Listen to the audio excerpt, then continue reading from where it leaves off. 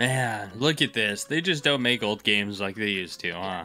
Like, literally, the tech has changed so much in terms of not just, wow, the games look better and the systems run faster, but like fundamentally the way that a CRT works versus a normal TV that you have in your living room are so different that a lot of that old school charm is just kind of lost in translation. Or is it?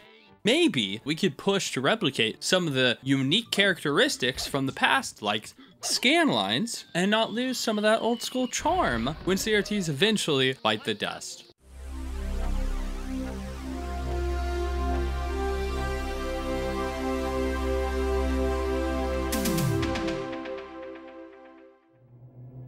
Now, if you've ever tried to do any retro video game recording, you probably know composite just doesn't look very good, right? That's just the general rule. Composite doesn't look very good. It doesn't carry as much signal. Except a lot of these games were designed with that signal in mind. I'm going to swap over now to the same footage, except I'm going to add scanlines. And you can see it looks pretty dang good.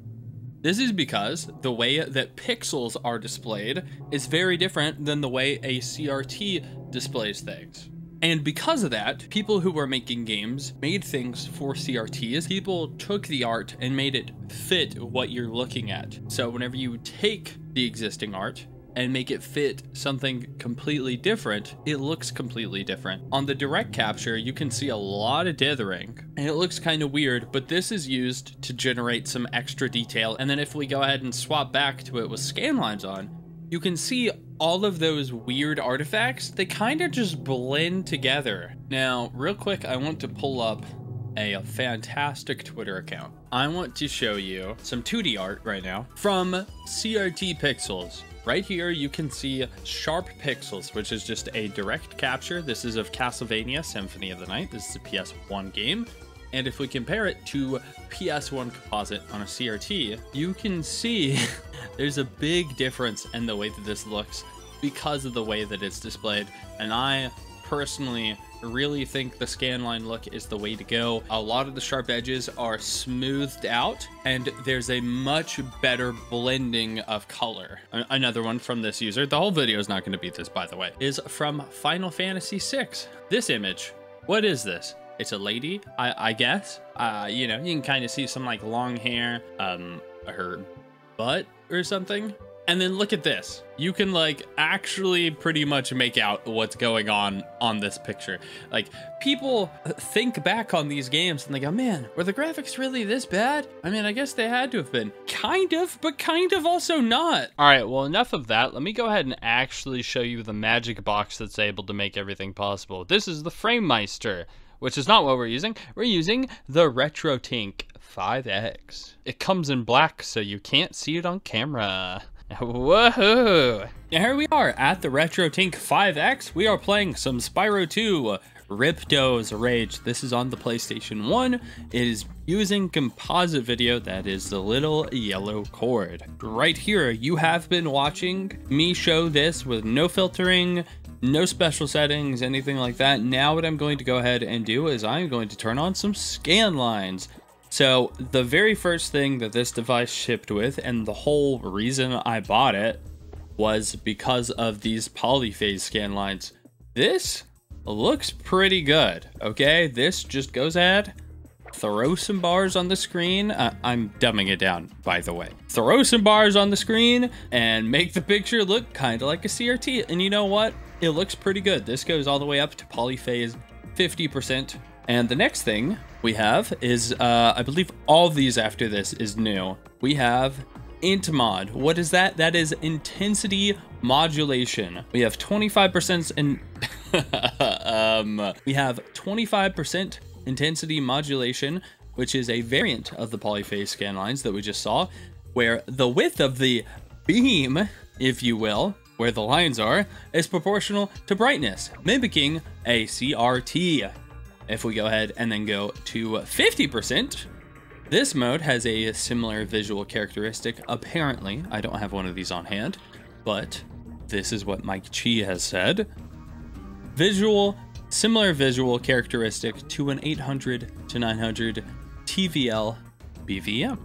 Pretty cool, pretty cool. Okay, let's go to the next one. The next one we have up here is 75%, because I forgot to do that one. The one after that is Slot Mask. So Slot Mask, what this is doing, this is attempting to recreate an arcade CRT. This also adds vertical lines to mimic a CRT's mask.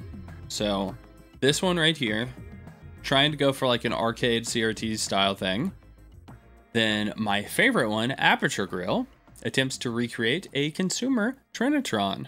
And I think that this looks really good. That's what I've been showing off everything in. And the last one that we have right here in this sort of grouping anyway, that adds vertical lines to this and makes things look more like specific types of CRT, is the PVM look, which if you know anything about retro gaming, you've probably heard of a PVM. This attempts to recreate a 600 TVL professional monitor. Ooh, PVM means professional video monitor? Crazy. There's a little note by Mike that says, due to the high amount of fine detail in slot mask mode, he recommends using it in a higher output mode, 1440p to be specific. And I have not been doing that, and maybe that's why I don't like slot mask as much.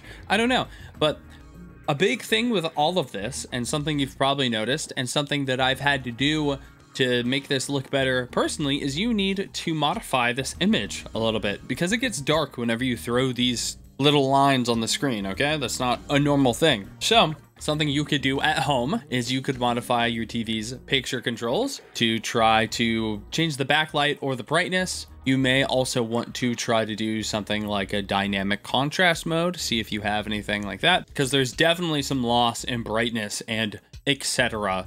going on this. Now, there are still more settings that we can mess with right here. Integer 100% is something that we can do. Another one, LCD. Now, LCD is meant to mimic something more akin to like a handheld. And then after LCD, we have nothing. Get out of here. What are you doing? Okay, you know what? That was a little rude of me. Maybe I should let you hang around if you want. If you want to see me finish out this video by playing Spyro for a few minutes, by all means, feel free to do that. I will just ramble on about the game and how I feel about it, and you know, how much I love stuttering. No, how much I love the RetroTINK. I think you were supposed to be able to do a little side thing here. Are we not? Hello? God, look at that. Look at this dude. That scares me. I don't like this. Let's go ahead and go over here. No, I think we have to beat the level first. All right, so this dude likes fire, but I'm going to play fire with fire and hit him. Something I really want to show off with this, a huge thing I heard for so long, and I'm not going to throw any shade at anyone. You know, you're allowed to think whatever you think, feel however you feel. It seemed like the sentiment with Scanlines, literally up until just now, where you could be more advanced with these Scanlines, was the people didn't like them for YouTube videos or streams because compression made the games look weird. And I'm gonna be honest, I never thought that. I never thought that, like, if you can't have Scanlines look perfect, you just shouldn't do it, and you just need to play this without any sort of filtering or etc. going. I really strongly disagree with that. Like, I for one thought that like just the normal polyphase looked really good, but on top of that, I thought that doing stuff like the FrameMeister has like some scan lines that you can set up. I thought that those looked great too. I don't think YouTube compression kills it. I mean, even if it somehow did kill the compression, or kill it with compression, then I would probably try to go out of my way to render this game, or at least a video of this game, in a higher resolution to be able to compensate, to give it additional bit rate so that compression would not go as heavy on it. It's not like I'm actually going to upload this at 240p or 480i or whatever. Like, you know, I'm playing at 1080p because of the retro scaler. I'm gonna upload in at least 1080p, if not more than that. Like, I don't know. The whole reason I'm talking about this is not to call out anyone. I mean, obviously I didn't name anyone, but it is to say, What do you guys think of this? Does this look good being on YouTube? And I am going to try it on Twitch. Now, unfortunately, Twitch has a much more strict bitrate on there, unfortunately, but I definitely want to be playing some games on there. And I'm actually going to try to start streaming very often. And by very often, I mean once a week. At least once a week. If I really get sucked into something, I mean, I could do it every day for hours a day, I guess. But I definitely want to do it at least once a week. I don't know exactly when I want to do it.